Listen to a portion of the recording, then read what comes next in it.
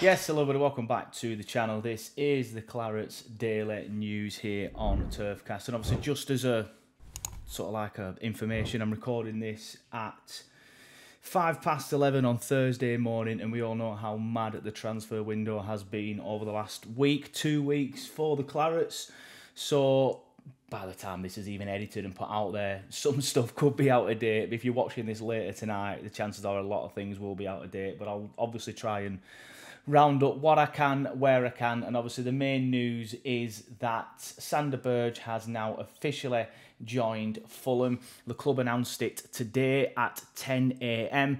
They said, we can confirm that Sander Berge has signed for Fulham in a permanent move for an undisclosed fee. The club would like to wish Sander all the best and thank him for his efforts during his 12 months at Turf Moor. Now, according to Fabrizio Romano, he signed a 5-year deal at Craven Cottage, which is obviously quite a big contract. So they obviously, rate him highly, as they should. He's a Premier League player, and I think he'll do very well there. It's a shame to see him leave, and I've said this on Twitter, and I got a bit of pushback from it, to be honest, but I think we've shown so far that we can cope without him, but a lot of people do keep saying, how can you say that? It's 2 games. It's just in them 2 games. We've just been very good, haven't we? We scored 9 goals, 6 points, and he hasn't played a single minute in them 2 games. I have every faith that Brownhill and Cullen are 2 of the best midfielders in this league, and then obviously not forgetting you've got Hanno Masengo, if he stays, and then any potential additions as well for the middle of the park. So it's a shame to see him leave, but I do think we'll be okay without him. I still think we have enough to get out of this league without Sander Berge. But on the club's official website, they said Burnley Football Club can confirm that Sander Berge has signed for Fulham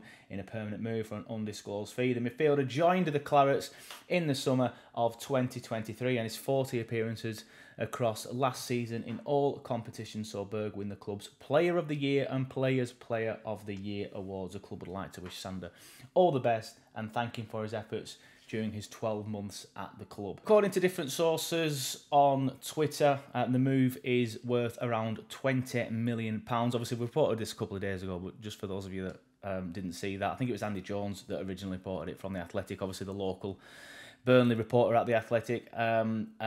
But apparently it's £20 million plus £5 million in very achievable add-ons. So nothing like Fulham to win the league or Fulham to win the Champions League. Probably a case of certain amount of appearances if they are very achievable. Even goals as well. But yeah, it's a shame to see Sander leave, like I say, but I think we'll be all right without him. Elsewhere, another outgoing, and I know I mentioned this on yesterday's show, but I just want to pick up something that Sacha Tovaleri has said, of course, the Belgian journalist. I did mention on yesterday's show that Wout Weghorst to Ajax, that was the club. There was a lot of reports of Trabzonspor. That was rubbish. Ajax were the club that he was talking to, that he was very close to, and that he wanted to go. Well, Sacha Tovaleri has now put that out there. He said on Twitter yesterday, another outgoing in the pipeline for the Clarets, being told Wout Weghorst's now very confident a deal can be done between Ajax Amsterdam and Burnley FC. Weghorst pushing for this move as he wants to come back to the Eredivisie. Wait and see. Like I said, this one's expected. We've all expected him to leave. None of us expected him to even wear the shirt again. He's played in both games. I thought he looked okay against Luton, against Cardiff. I thought he was a little bit slow and he gave the ball away. But the difference is with Wout now, I feel like it's good that we've all ended on better terms, I think. I think a lot of us were quite harsh on him, myself included. The time when he left, when we originally got relegated, and then obviously there was the issue or potential issues, talk of issues with company from when he came back, but I'm not sure how true they actually are. But none of us expected him to wear the shirt again, and I like the fact that he's come back. He's clearly tried in both the matches. It's not like he's just coasted around and not given a crap about the match. He's clearly tried, and I did like a little bit, because I'm one of them that tends to stay on the match until around 5, 6, 7 minutes after full time, until the stands are pretty empty. There were a bit where the subs were all warming down at the end of the match against Cardiff. As he was warming down, he did the Ray to the cricket field end, and I thought that was nice. It was a nice way to end it. But yeah, another outgoing, but again, another one that I think we'll be okay with. I would have potentially liked to have kept him in the Championship. I thought he would have done well, but again, we've had this debate on some of the podcasts. Does he start? Probably not. He probably comes off the bench, and Weghorst is never going to be the person who comes off the bench in the Championship, especially when you've got giants like Ajax in the Eredivisie that want him. So yeah, it's nice to draw a line under this one and just move on, and it's good that it's ended in a positive way. But Weghorst is going to Ajax by the looks of it. Right, some better news in terms of, well, some of you might see the Weghorst leaving news as good news, but some better news in terms of incomings. Fabrizio Romano reported quite late last night, actually around 9 p.m, that the Joe Worrall deal is expected to be closed in the next few hours. Now, like I said, this was over 15 hours ago, so it may well or may not, put my teeth back in, have been closed. Now, obviously, there's been nothing official yet. Of course, there hasn't. But I'm expecting a development on this one within the next, within this day, hopefully. He's a good defender. I like him. I think he will do very well in this league. He's ready to slot in to O'Shea's position. I think that's the only negative around this, is that if Worrall's coming in, it's pretty certain that O'Shea's leaving. I was told about a week and a half ago about Worrall that he was the person being lined up if we sold O'Shea, and the fact that that is now very close would suggest that the club are expecting to lose O'Shea, whether that be to Brentford or Wolves, I'm not sure. Ipswich are in the debate as well, but he's already said that he would rather go to Brentford or Wolves, who are two decent clubs, to be fair. But yeah, Joe Worrall deal expected to be closed in the next few hours, according to Fabrizio Romano. So I guess on that one, we will just have to wait and see what the situation is, and hope that we get that done pretty soon, because yeah, it would make the pain of O'Shea leaving a little less painful if we already had Worrall through the door. So I think that's what the club are trying to do on that one. Sticking with potential incomings, there's been a lot of talk about Mikey Johnson at Celtic. I didn't actually mention this one on yesterday's show because it came from, I think it was Football League World or something like that, a source that isn't necessarily well trusted. But then there was some reports this morning that we are apparently really far down the line with him, and that he's even having his medical with Burnley now. From what I have been told, the talk of a medical is incredibly premature, but we are looking at him. So there is genuine interest in Mikey Johnson for Burnley. He is kind of like a winger / forward sort of thing. Was on loan at West Bromwich Albion, I believe it was. I'll just get it up on my screen now. Last season, yeah, was on loan at West Bromwich Albion last season. 20 games, 7 goals, so that's not a bad record. Just quickly got it up on my screen there. But yeah, apparently we are looking at him, and there is genuine interest from us, but it's not that close. It's not as close as Football League World or whichever source it was are making it out. And this has been reported, by the way, from other sources as well. It's not just me that said that. I did put it on Twitter, actually. You may or may not have seen it. I did put like a thing up. The reason why I put this on Twitter is, right, I saw the links to us this morning. I think it came from Claret Extra that posted it. Again, I'll just quickly get it up on my screen. Actually, now it was Claret Extra that posted it. Very good page, by the way.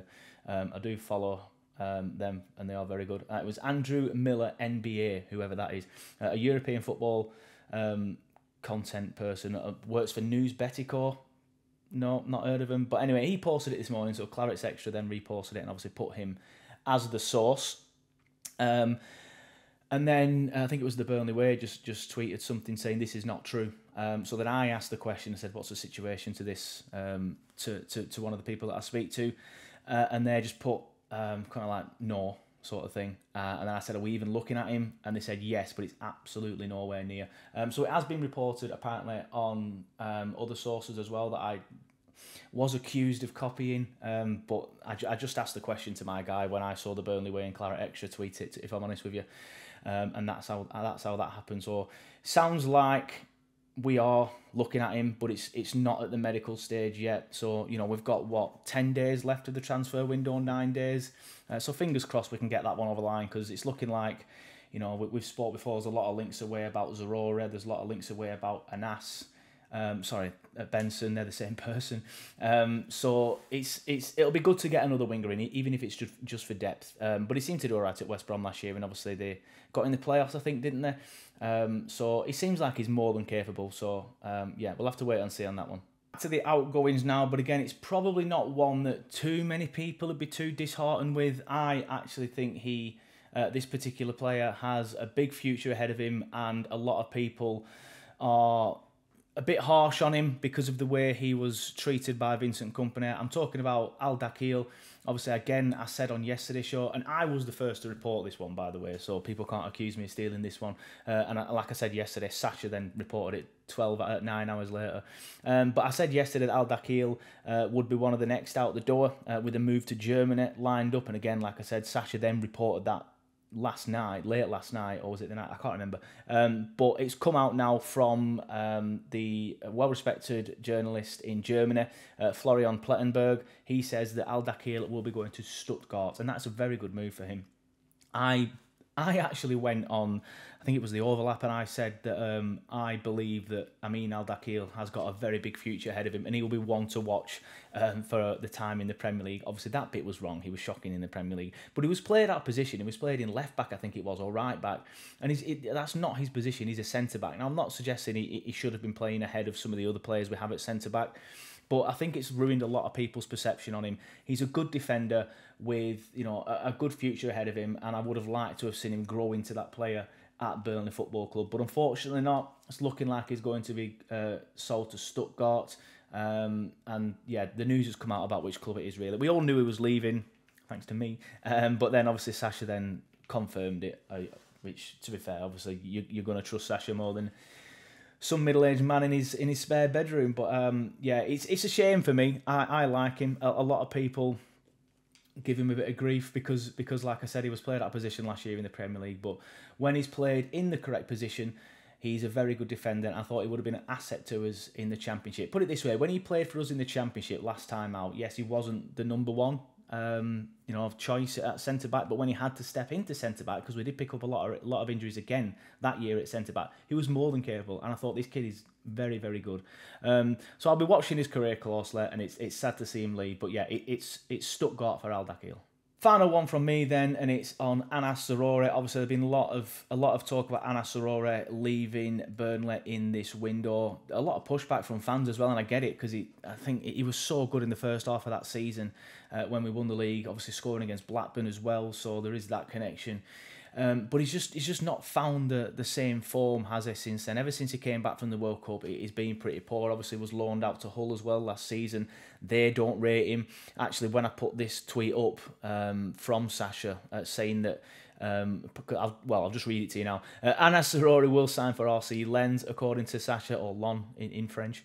Agreement has been reached at €9 million. When I put that tweet up, there was a Hull fan immediately underneath it saying, wow, how have you got €9 million for him? He's absolutely terrible. I was like, well, he's not.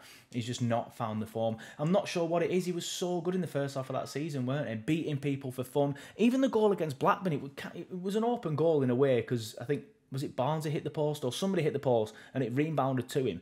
But to just have the technical ability to quickly guide that into the net, all right, a professional footballer should be able to do that. But I remember thinking, oh, he's done well there. Somebody like Chris Wood would have ballooned it over the bar, for example.